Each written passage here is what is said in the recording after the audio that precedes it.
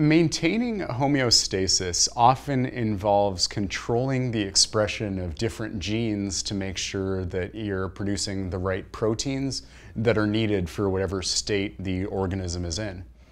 In eukaryotic cells, there are a lot of different forms of gene control and control of gene expression that involve transcription factors and phosphate groups and a lot of other things.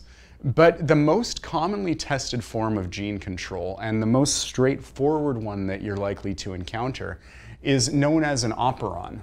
And an operon is a type of gene control or gene repression that you see in prokaryotic cells, and it's very well understood. The most likely operon that you will encounter, and also one that is sort of a framework that allows you to see all of the other operons and understand them, is the Lac Operon. It's sort of your prototypical operon, and understanding it can help you understand other operons that you may encounter on your MCAT exam.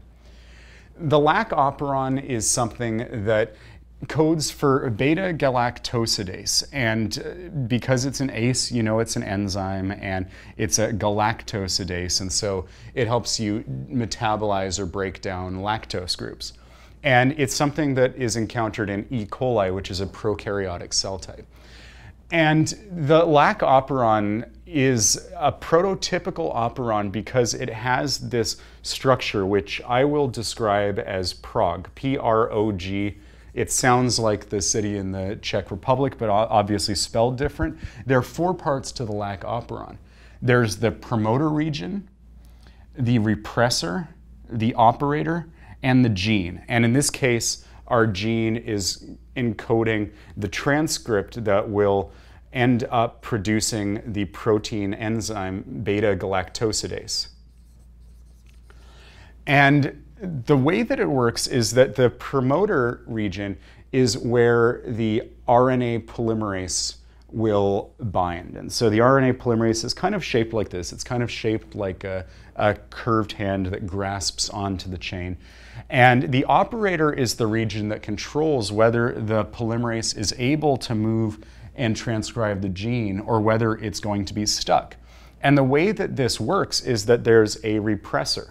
And a repressor is a protein that perfectly fits into the operator site. And when the repressor is in this form, it will be joined to the operator, and notice that it serves as a barrier for that polymerase to move across. So while the repressor is bound, when the repressor is up here and it's occupying this space, we'll just kind of draw that like this. Notice that the RNA polymerase on the promoter is simply unable to pass through the operator and reach the area where it transcribes the gene. And so the normal state with this repressor in its form, and I should draw it in this exact form because that's what it will look like, the normal state is that you're not transcribing the gene. However, there are two conditions where the Lac Operon will be activated to enable you to encode this gene. You have to have a low level of glucose and a high level of allolactose, or a lot of lactose in the environment. And that kind of makes sense because if you don't have a lot of lactose around, there's no need for you to encode a gene that will produce a protein that breaks down that lactose. If there isn't lactose around, you don't need this enzyme that can break down that lactose. And so in this case, what the lactose does is when you now encounter lactose, when it exists in the cell's environment, this allolactose, we'll write this down, it serves an important role as an activator. And here's how it does that. When the allolactose fits into the repressor, and the repressor has a site for the allolactose, let's erase this here. What will happen is that the repressor will now change shape. So let's say the repressor now it has its allolactose, and now it's going to be in a different conformation. It will undergo a conformational change, and thus this repressor that used to fit very nicely into there will no longer be of the shape where it can fit into the operator.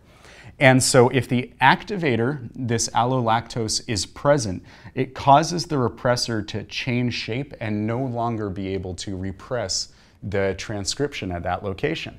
And when that happens, now the promoter is free to move all the way along here, and it passes the operator site and is able to then transcribe that gene, and the transcript will then be converted into a protein, and that protein will be the beta-galactosidase. So all of the other allolactose in the environment will now be able to be degraded by the beta-galactosidase. And so essentially it's a form of feedback. You can look at it that way. Essentially, when you have the allolactose there, the repressor no longer represses transcription of this gene. And that is the purpose of an operon. An operon is this entire thing, the whole prog plus potentially an activator. The promoter region, which is where the polymerase will bind, the operator, which is sort of the area that isn't part of the actual gene, but it does sort of hold the keys to the castle. It controls whether this polymerase is able to transcribe or whether it's going to be blocked by a repressor in its sort of native form. And then the gene itself. These are all, the PROG as well as possibly the activator, can be considered your operon, and it's a great form of gene control. The way that it works is when you don't have the allolactose here, then the repressor is repressing that transcription and you end up with none of this enzyme. When you do have the lactose available now, the lactose will cause the repressor to change shape, and now it will stop repressing function, and the promoter region will simply be bound to the polymerase, it will slide through the operator region, and then it will transcribe this transcript that will eventually become beta-galactosidase and allow you to degrade all of that allolactose. So when the lactose is present, it makes the repressor unable to repress, and then you are able to produce the enzyme that enables you to now handle the lactose in that environment.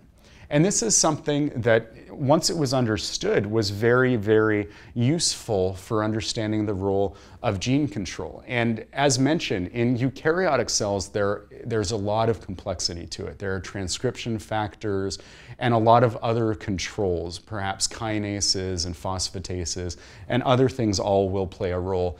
And it's a very advanced thing that in some areas we still haven't completely understood.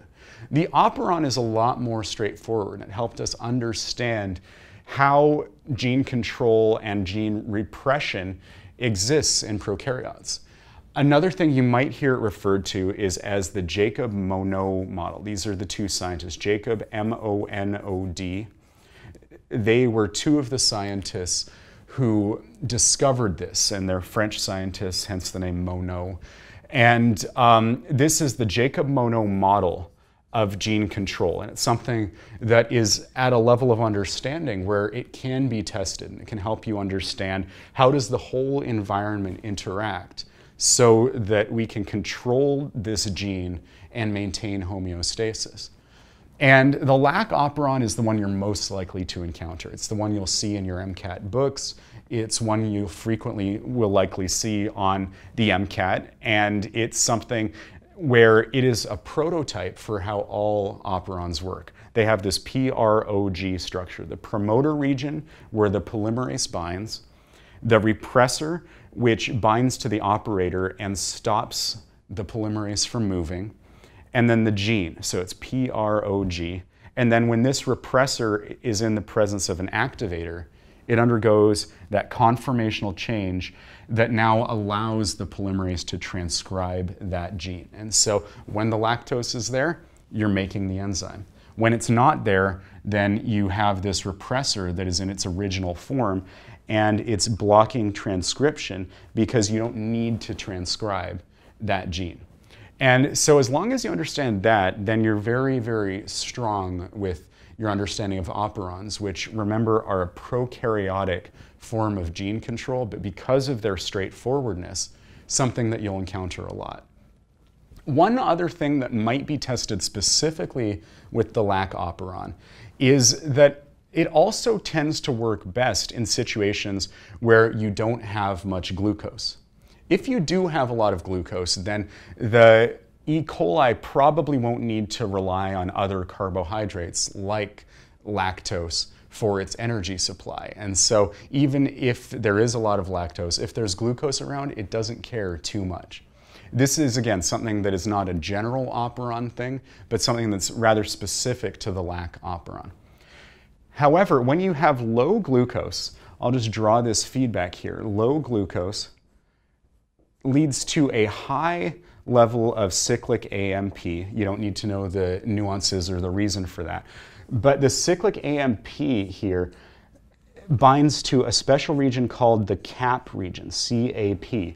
And the CAP region is something that is something you encounter with the Lac Operon, but not every one. But if the glucose is very low, then cyclic AMP goes up, and the CAP region is going to help activate this promoter. So it's going to make it better and better as a promoter and make it more capable of attracting that polymerase. The details are far beyond what you need to memorize for the MCAT, but be aware that you can encounter this form of control, because remember, the whole purpose of any operon is to allow you to adapt to be able to handle whatever environment the cell is in. In a situation where there is a lot of glucose, even if there is a lot of lactose, you might not need as much of this enzyme in order to break down that lactose. And so it might be the case that you just don't end up producing as much of the beta-galactosidase.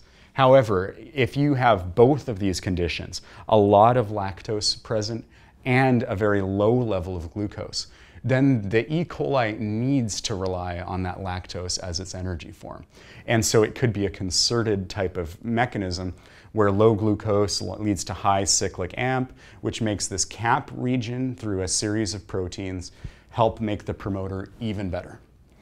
And at the same time, you need that lactose there in order to, even if this is a very good promoter and the polymerase binds really well, if you have the low levels of lactose, it will still be repressed. And so if you have high lactose, low glucose, then this operon will be highly, highly active, and it will enable the cell to respond to its environment and be able to use that for energy.